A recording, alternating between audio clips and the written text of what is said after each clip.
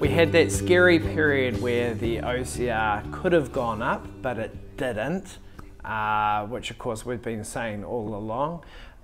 Rates have peaked. We've seen wholesale rates tracking down over the last couple of weeks after the OCR, largely back to where they were.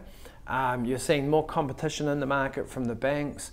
Best one-year fixed rates at the moment are between 6.89 and 6.99%, which is a great rate, certainly below the advertised rates. And we're seeing good cash backs. If I was fixing at the moment, I'd only fix for a year, below 7%, knowing that in a year's time, I'm certainly going to be refixing at lower rates.